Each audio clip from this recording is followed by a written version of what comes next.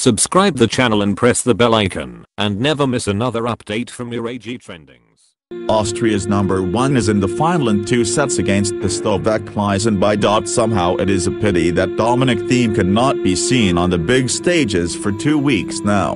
And it rarely happens that a player who has just won a tournament can force himself to build up training.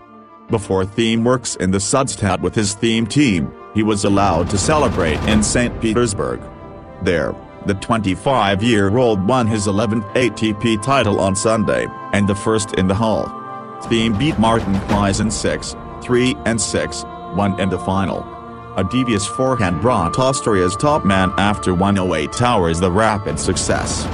For the 29-year-old Slovak, it was the first ever defeat of his career.